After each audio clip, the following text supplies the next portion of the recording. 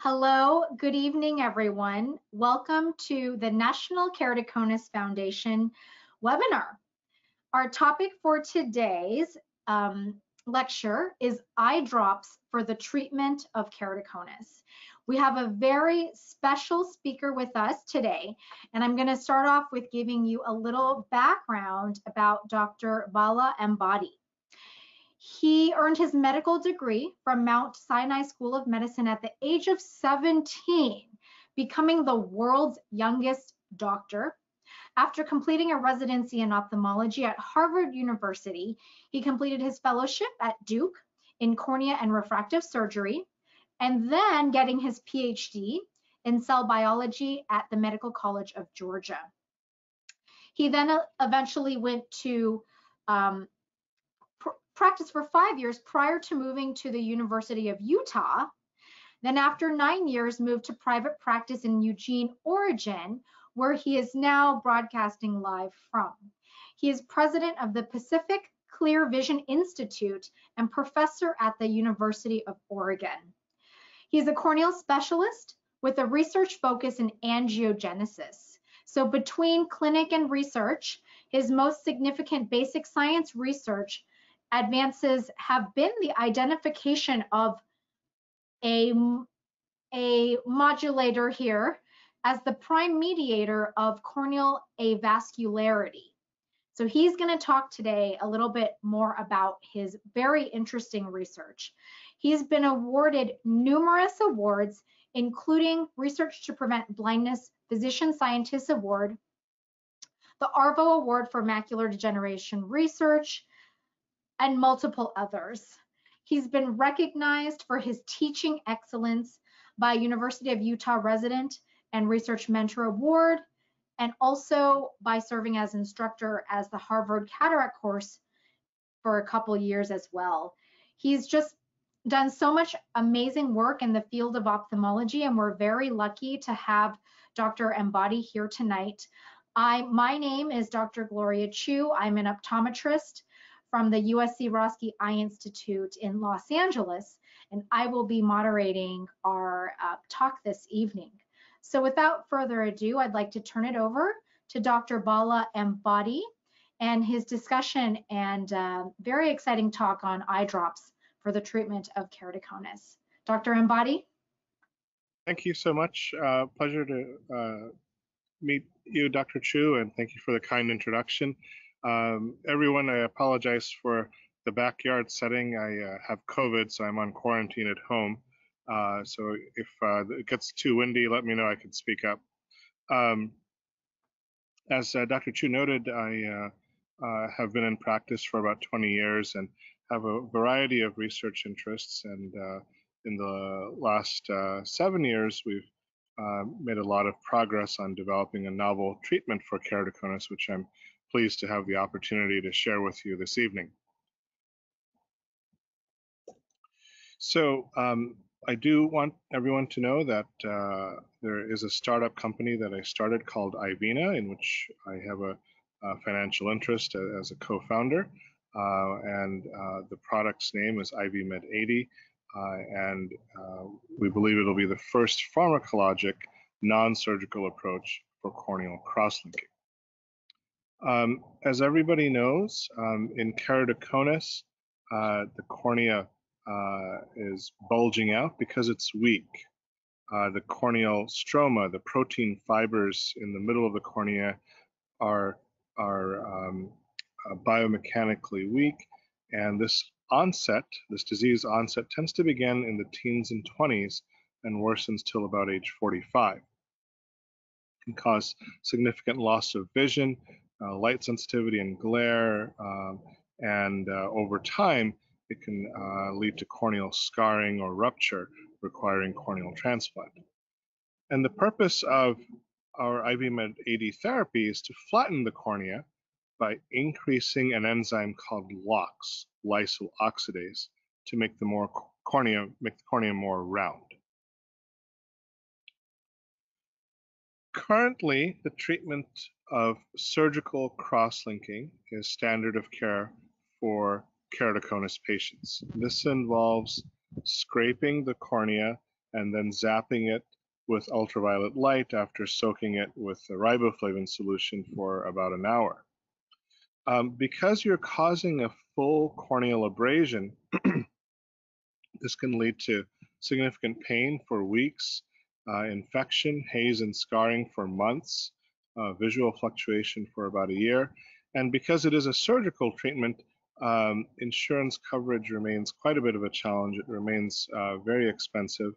And there's a treatment called Intacs, which reduces astigmatism, but because of the inflammation of crosslinking, it's hard to do Intacs at the same time as crosslinking, and so that leads to the need for a separate surgical procedure. So before we get into the novel therapy, iVeena AD therapy, I just want to lay out a framework for what we know about keratoconus treatment. It's very important to stop eye rubbing. I provide anti-allergy drops as needed, and I educate the patient. Sometimes I let the spouse or significant other know that if they see their husband or wife with keratoconus rub their eyes, that they can charge them a quarter. That seems to be pretty effective. Intacs can help normalize contour and reduce astigmatism and myopia. Cross-linking or surgical cross-linking stops progression, and specialty contact lenses, scleral lenses, hybrids, piggybacks, they have made a tremendous difference in vision and optical rehabilitation. So things that Dr. Chiu and her optometry colleagues are really experts in have made a tremendous contribution to the management of keratoconus. And then in advanced disease, corneal transplant is still necessary. So some things to remember, basically our goals for keratoconic patients are to stop progression and hopefully avoid the need for a transplant if at all possible. If you can get the patient to about age 40 or 45 without needing a transplant, it's highly unlikely they'll ever need one. We do want to improve uncorrected and best corrected visual acuity and ability to wear contact lenses, but none of what we do is LASIK. None of what we do can expect a goal of uncorrected 20/20 vision. All right, so let's get into the heart of the talk. I mentioned to you that iVeena AD increases LOX. Lysyl oxidase, or LOX, is an enzyme that is reduced in keratoconic patients, and it has a necessary cofactor, copper. And what LOX copper do is they form bonds in the matrix between cells in the corneal stroma.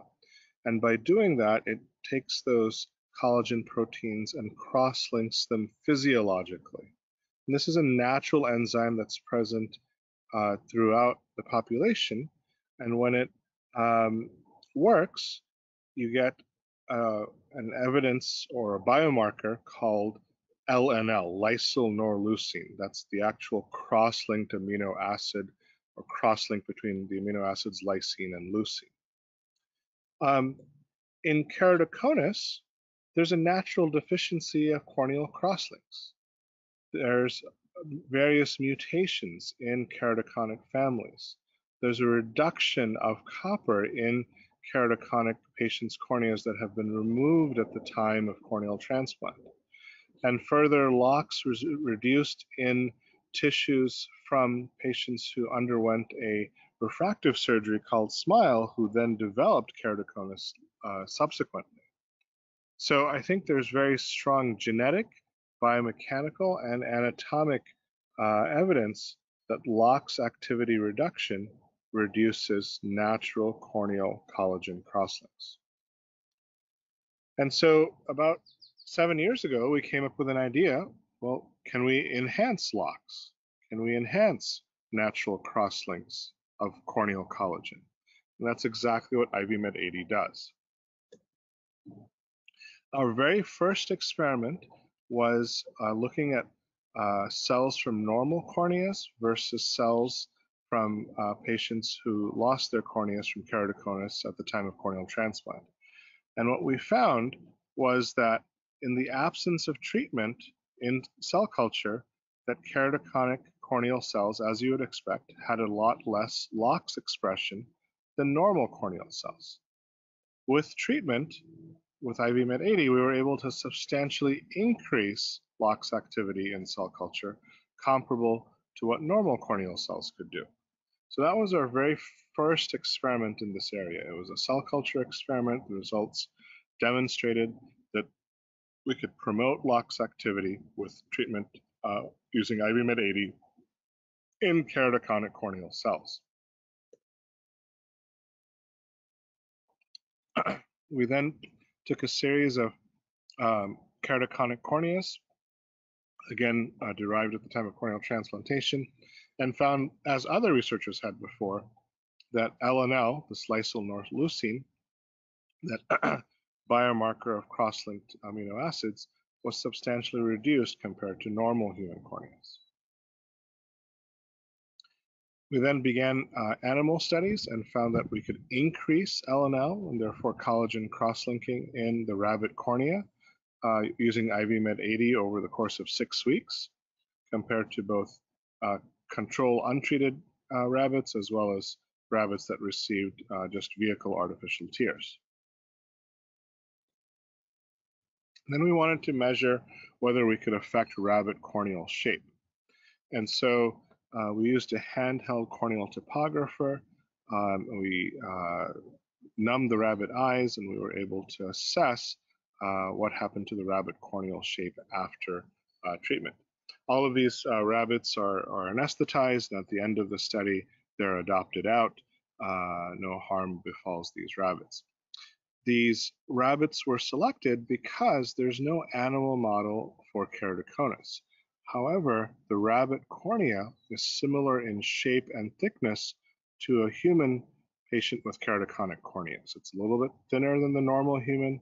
It's a little bit steeper than the normal human. It's very similar to keratoconic measurement. So it's probably the best animal model for studying keratoconic shape.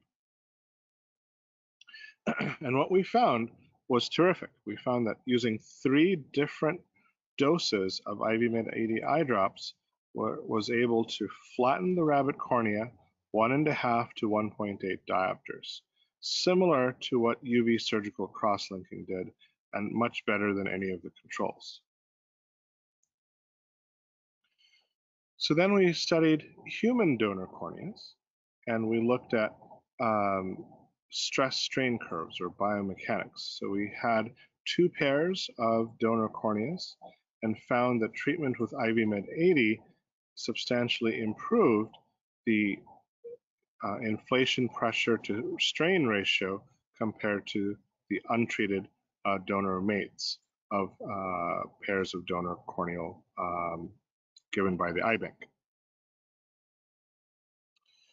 Then we completed a safety study in Dutch belted rabbits. This was necessary prior to going to a clinical trial, and found that there were no surface abnormalities. There was no accumulation of plasma copper. There was no adverse effects noted in any of the blood tests, and that these drops were very well tolerated in the rabbit eye. In 2019, we commenced, based on all of the preceding cell culture and animal work, a phase 1/2A first-in-human clinical trial. And this was completed by Dr. Arturo Chaet's group in Tijuana, Mexico. And the study design involved use of 3 different subarms. There was one group of patients that received placebo eye drops for 16 weeks, another group of patients that received iVeena 80 eye drops for 16 weeks, and another group of patients that received iVeena 80 eye drops for 6 weeks. Everybody got followed 26 weeks, so this was a 6-month observation period. And the reason we set up these 3 subarms this way was to help assess the impact of duration of therapy, as well as to see what happens after cessation of therapy. There were no significant differences in gender or age or mean Kmax or steep keratometry at baseline. We enrolled 38 patients. 7 of them dropped out, most of them for COVID reasons. We started in 2019 and we completed the trial in 2021, so we did have some issues with the COVID pandemic. 1 patient dropped out for pregnancy, but 31 patients completed the trial.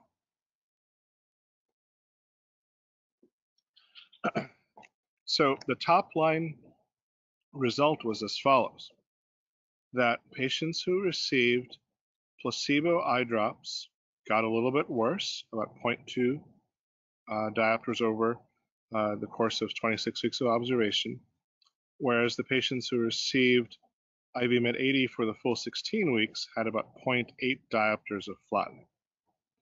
So this was the first evidence that we were seeing in humans of pharmacologic corneal flattening without light, without surgery, just using eye drops. When you look at all 3 groups, the iVeena 80 drop patients that received the drops for 6 weeks, they had a little bit of early effect, but nothing durable. Whereas the patients who received the drops for 16 weeks had a persistent reduction of Kmax that was durable even after stopping treatment. When we break down the subjects by responder analysis, what we found was that every single patient who received iVeena 80 for 16 weeks either stayed the same on Kmax or improved. None of them got worse in Kmax, whereas patients in the other groups sometimes did get worse. We then looked at best corrected visual acuity. What we noted was that even patients who received placebo eye drops had improved visual acuity over the course of 6 months. And this is a very well-known phenomenon in clinical trials. And the reason is that these patients are being able to read, they're being asked to read the ETDRS eye chart every time, every visit over the course of 6 months. So they memorize the letters. So the placebo patients improved by 8 letters. The patients who received iVeena 80 drops on average improved by 7.9 letters. And this is very consistent with prior published results in a variety of clinical trials. Over 6 months, patients do tend to memorize the eye charts. However, the patients who received iVeena 80 drops for 16 weeks had the most visual acuity improvement, 11.4 letters. Furthermore, we noted reduction of corneal astigmatism at both week 16 and week 26, and improvement on corneal biomechanics. In Mexico, they have an instrument called the oculus corbus, and we found improvement of stress strain index and stiffest point highest curvature. So those are markers of corneal biomechanical strength. Very importantly, there was not a single treatment-related adverse event. None of the patients in iVeena 80 eye drops had any adverse events. One patient on the placebo arm group developed a little bit of corneal inflammation that self-resolved, but that was noted to be unrelated because it was 3 months after they stopped the placebo eye drops. So when we compare what we observed in our phase 1/2A study with what has been published on Photrexa, which is the currently accepted standard of care for surgical crosslinking, what we observe jumps out. One is that we have an early reduction in Kmax. Patients undergoing Photrexa, the cornea actually gets steeper in the first month. Further, at 6 months, we observed more flattening compared to Photrexa. At 6 months, we observed greater improvement in visual acuity. And we avoid all of the side effects of surgery. Photrexa had substantial side effects, corneal haze and pain and light sensitivity and so on. When you look at the emerging landscape, obviously corneal transplant is for severe disease. Refractive correction doesn't treat the underlying pathophysiology, and epi-on crosslinking is an emerging alternative, but both epi-off and epi-on cross-linking are being restricted to the label of progressive keratoconus. And so that slows down treatment. That presents an insurance reimbursement hurdle for physicians to overcome, and that affects the timeliness of therapy. iVeena, our company, is going for all stages and types. So our trial was not limited to progressive keratoconus, but rather to all comers. So this will be the first non-surgical disease-modifying eye drop. This already we've shown at a 6-month observation period that we're able to flatten the the corneal curvature by 1 diopter. The FDA wants us to demonstrate that at 1 year, which we're very confident that we can do with a 1-year study. Those phase 3 studies are in the works. Safety-wise, we're avoiding the surgical risk and expense of surgery. We've gotten a green light from the FDA to enter into phase 2B/3 registration studies, and we actually have a strategic partner to take on those development costs. There will be an announcement on that in less than a month. So we have a very strong team. Our scientific advisors include multiple cornea specialists, Richard Lindstrom, Vance Thompson, Ed Holland, Jerry Hu, as well as Paul Karpecki from the optometric community. And we're very pleased to move this technology along to commercialization and availability to patients.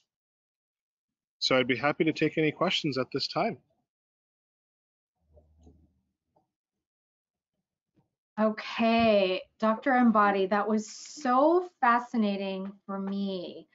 I'm an optometrist who sees a lot of keratoconus patients at various stages myself, you know, mild, moderate, and advanced. Given that, you know, contacts tend to work for a lot of them, as you alluded to, specialty contacts have really changed, I think, how we approach management for at least optimizing vision.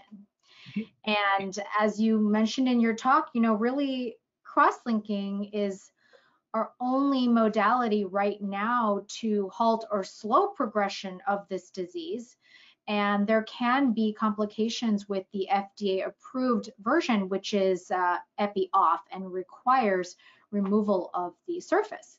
So to have something that's, you know, being studied right now that is an eye drop, less invasive, and appears to have very minimal side effects is pretty exciting.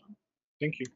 So, couple questions here from our audience. Who is eligible for this treatment? Meaning, at what stage could a patient potentially take advantage of this? And I think maybe even before you get to answering that question, obviously you're still, you know, in the research stages. When do you think this treatment option may become available to the public? Sure. So the FDA requires us to treat 400 patients with the drug and have 1-year observation, along with a minimum of 200 control patients, also with 1-year observation. And then they will also require 6 months of observation after stopping the drug at 1 year. So it's a fairly extended phase 3B phase 3 trial process. They want 2 parallel trials that will split up that pool of 600 patients. So looking at our timelines, we would like to be able to get this study underway within the next 9 months, and then complete the phase 3 studies, enrollment and treatment and observation and statistical report by 2027. So hopefully by the end of 2020 or mid 2027, it would be approved and available on the market. Okay. And So basically, as far as approval criteria, the trial will go for anyone over age 18. Once the drug is approved, physicians can use it off-label for under 18. got it.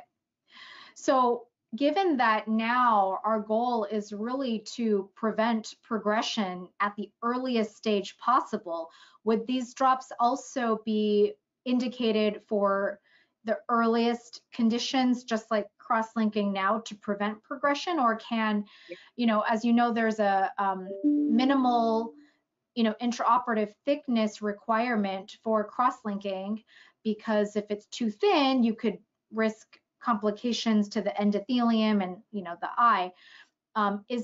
Could this be considered in moderate keratoconus patients with scarring, advanced? Do we know now? Yeah, I mean, our goal is to offer it to anyone who the physician feels would benefit. So there's not going to be a minimum corneal thickness criteria. There's no risk to the endothelium from this eye drop. Certainly, if someone has advanced corneal scarring, they're most likely going to need a transplant, right? I mean, this isn't going to make the scarring going away. But if the physician feels that stopping progression pharmacologically will be of benefit, we want to make this available to them. And you also mentioned, you can't do cross-linking and Intacs at the same time. Would these drops be indicated before someone has Intacs, or maybe after, to evaluate, the flattening effect from Intacs already? Or how would you order that? Yeah, I would leave that up to clinical discretion of the physician. So it could be same time, before, after. I don't think it'll matter. Well, I mean, the eye drop, the length of treatment is at least 16 weeks, right? Yeah, I mean, I think we're going to go for a 1-year approval, just because that's what the FDA requires for the phase 3 study, is a 1-year treatment period. And then as far as duration of treatment, once it's commercially available, as you know, keratoconus is pretty variable. Younger patients tend to have more severe progression over a longer period of time. And so someone who's diagnosed in their teens or 20s might need the drop for years. Somebody who's older at diagnosis in the late 30s, maybe the physician feels happy after 6 months of treatment. Got it. I think it's going to be up to clinical discretion and clinical response as to the duration of therapy. So I have a question.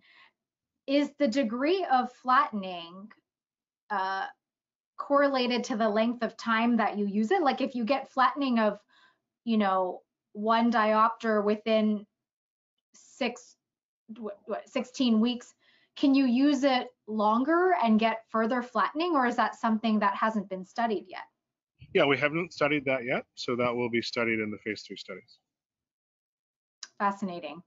So in comparing this with corneal cross-linking, the iVeena 80 drops, it appears with your initial studies that it flattens the cornea. And I think that was your maybe initial goal, but then you also found that it stiffens the tissue like cross-linking, so that perhaps it will have the same effect to halt and slow and also flatten.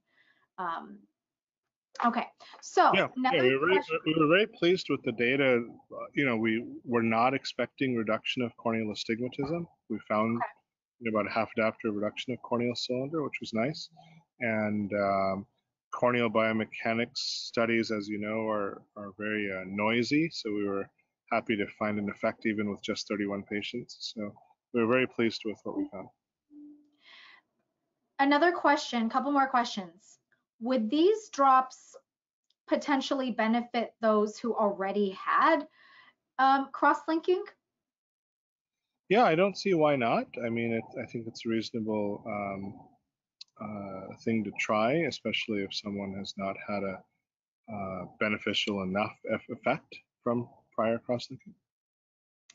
And how many drops or times per day are needed per eye? We were doing twice a day in the trial. Twice a day. And there are some questions about whether people can enroll in these clinical trials. Yeah, so where we are is as follows. I alluded to that we iVeena is a small company. We just signed the strategic license deal. That announcement should come out August 8th or August 9th, so in less than a month. And the strategic partner will lead the clinical development process. So their goals are to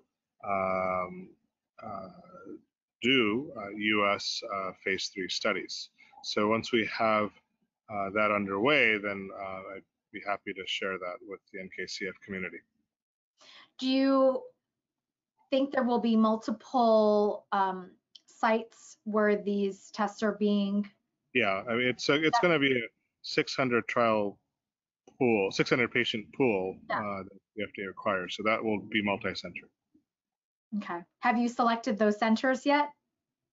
We have a list of people who are interested, but ultimately our partner is the one who's going to have to make the decision on the trial sites. Okay.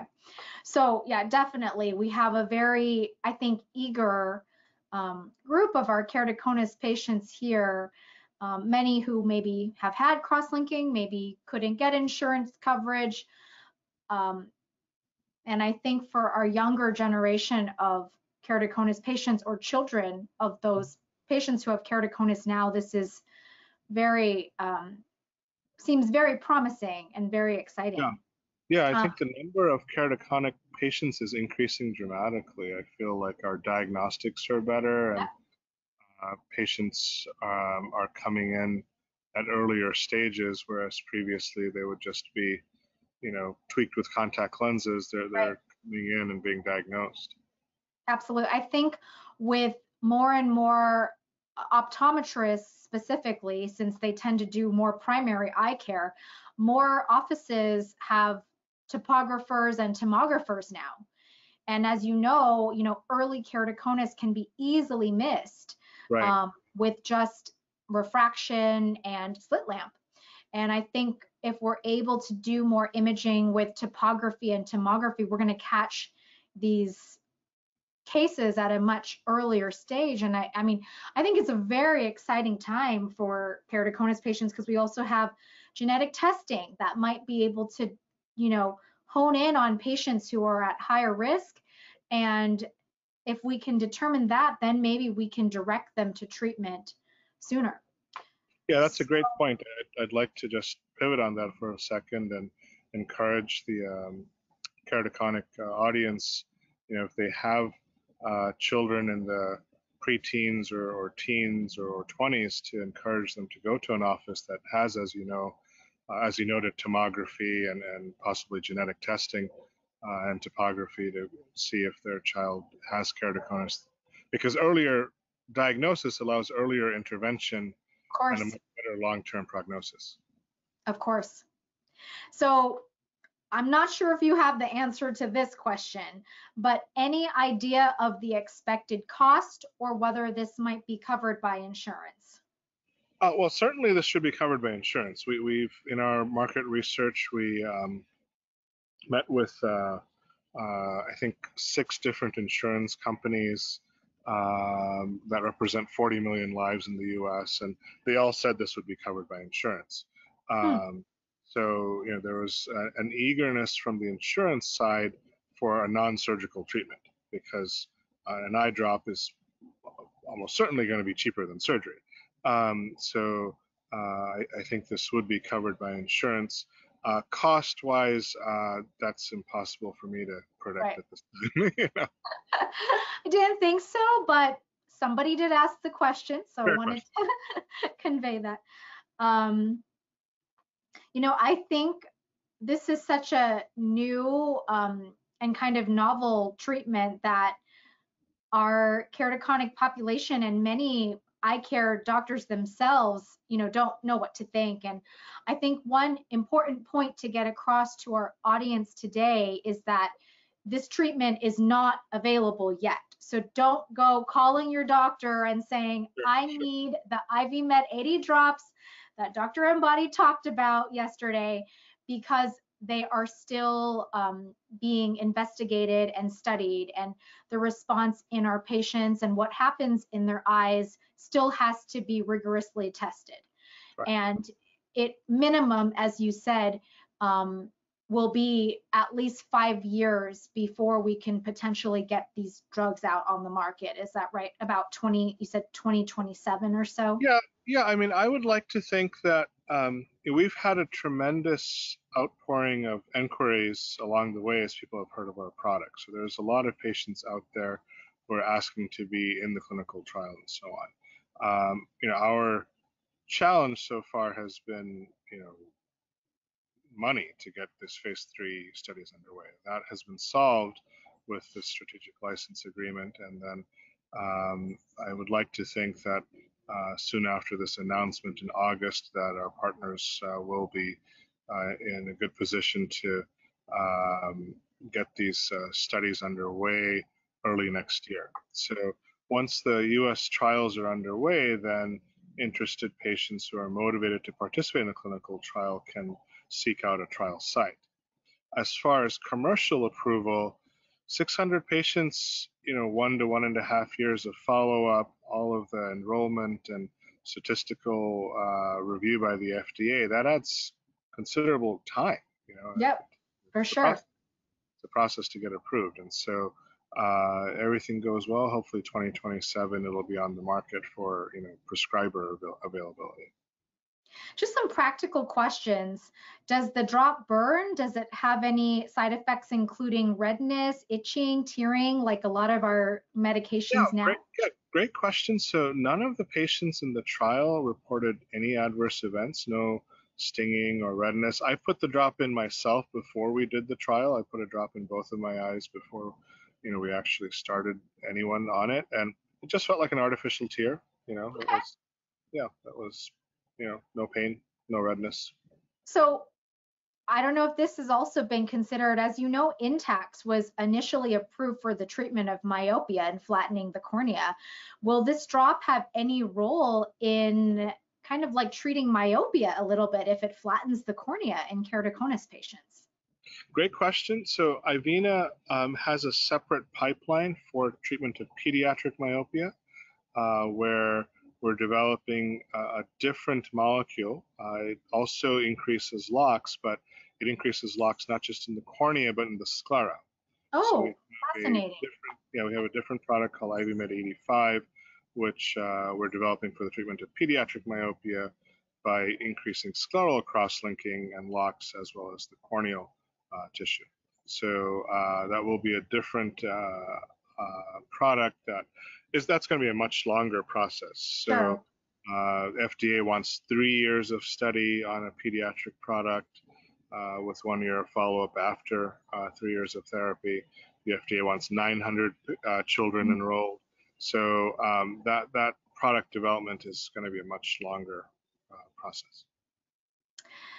And there's another question just came in. Would eye drops for dry eye, or I'm just going to take it to another level, eye drops that patients are on for glaucoma or other eye conditions interfere with the iVeena 80 treatment?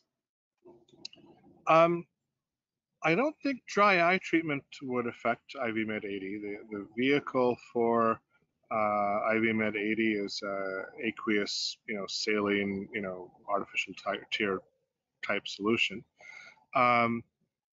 Glaucoma eye drops,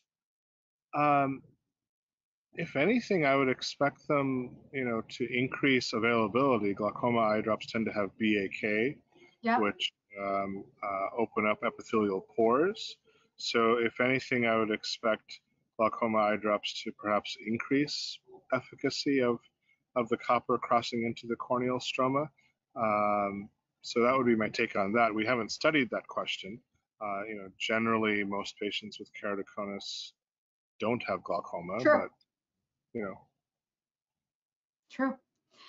I think there was one more question, but I think we've answered this already. Someone asked if you have a more severe case of keratoconus and you're older, could potentially these drops still be useful? And I think you said, I mean, if there's severe scarring, how much, progression are we trying to avoid? It's already progressed. So Right. I think, the sooner we can get to our keratoconus patients and treat them, I'm guessing that would be better. Yeah, I mean, I think each individual patient's going to be different. That needs to be a consultation with their physician. My general thought as a cornea specialist is that if there's corneal scarring or high drops or really advanced disease, they're going to need a transplant. But in the absence of that, it's worth a shot to see if flattening the cornea somewhat can improve the vision. It's worth a shot if flattening the cornea in combination with Intacs, can get the person to a point where contact lenses work. Right. So I think those are all reasonable things that the doctor should work with the patient. In my practice, as in your practice, I'm very fortunate to work alongside optometrists, side by side in the office, who have, expertise in specialty contact lenses. And so I'm sure that's the same way for you at USC. And I think that's really key for patients with keratoconus who are suffering to seek out offices where there's really good collaboration between the ophthalmologist and optometrist to help guide this treatment decision planning. Completely agree. I actually work within the cornea service, the same hallway. Likewise. And if there's something that I just need a quick kind of consult, sometimes I'll just say, hey, can you come over and look at this really quick? And, same, I'll introduce myself and say, I look forward to seeing you for, specialty contact lens consult. So I think collaboration is really key. And one final question, currently, cross-linking is performed by ophthalmologists. Do you see any role of optometrists being able to prescribe this drop? Yeah, absolutely. Our goal is to make this eye drop available to any eye care provider qualified to prescribe it. Now, there are certain states that require, certain hurdles for certain eye drops.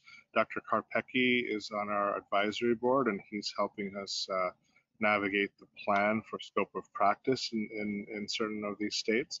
But he's told us that he feels that in the vast majority of states, getting prescription authorization for this eye drop for optometrists is not going to be a problem.